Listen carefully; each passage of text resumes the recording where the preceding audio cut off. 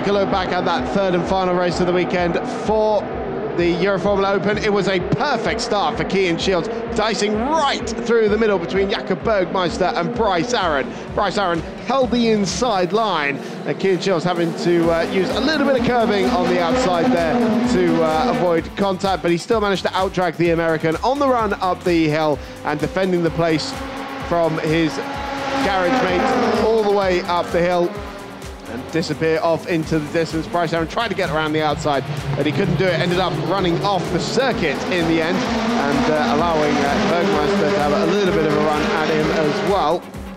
But Cian Shields drove off into the distance from that point as Jakob Bergmeister came under pressure and Noel Leon made his way up the order. Bergmeister spent a lot of time in this race with cars in his mirrors. First of all, it was Noel Leon coming through, having made up a couple of places at the start, and then making his way into a podium position at the inside of turn 3. And that would set about Bryce Aaron as well. Saw plenty of squabbling, and Noel Leon making his way through into second place on Bryce Aaron.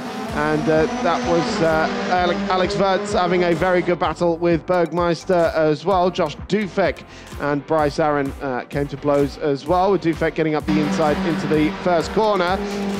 As Cian Shields managed the gap to Noel Leon, and matching the championship leader's pace, managed to get across the line, and for the third time this season, a race winner in the Euroformula Open.